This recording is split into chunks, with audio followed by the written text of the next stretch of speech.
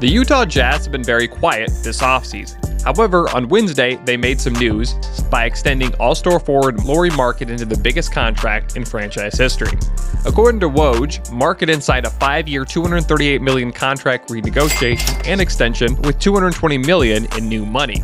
Markkanen was eligible for a contract extension this offseason. The Jazz listened to trade offers this past season, which led many to speculate that the Jazz would move on from the All-Star forward. However, they decided not to trade him and make him the highest paid player in Jazz franchise history. The 27-year-old big man had $18 million left on his contract. According to reports, he will not be owed another $24 million on the Jazz salary cap to increase his salary next season, and also agreed on another 4-year at $196 million that includes no options. He will be locked in with that contract until it expires after the 2028/2029 season.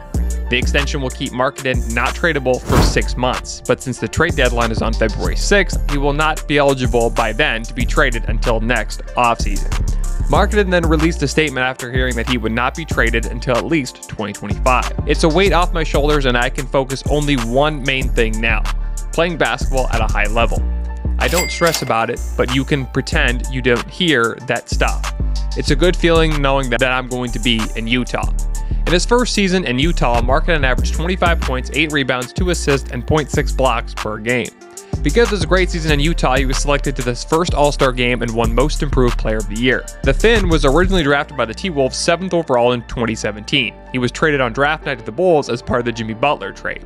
In 2021, he was a part of a 3-team trade that involved the Cavs, Bulls, and Trailblazers. After only 1 season in Cleveland, he was on the move again, this time to the Jazz as part of another superstar player trade, which was for Donovan Mitchell.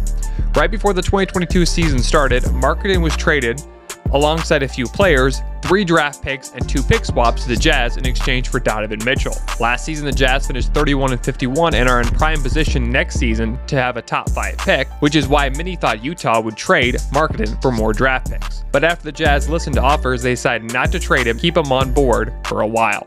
According to a stat done by ESPN, Markkanen is just one of 3 7-footers to make at least 1,000 3-pointers in league history, joining in good company such as Dirk Nowitzki and Channing Frye. He is also the only 7-footer in NBA history to make 175 3-pointers in multiple seasons. In 2023/2024, Markkanen's best game came against the Suns on November 19th when he dropped 38 points and hauled in 17 boards. After it was reported that Markkanen signed the largest deal in franchise history, this is what he had to say in his home country of Finland. "They have all showed their belief in me, from the ownership to the front office to Will.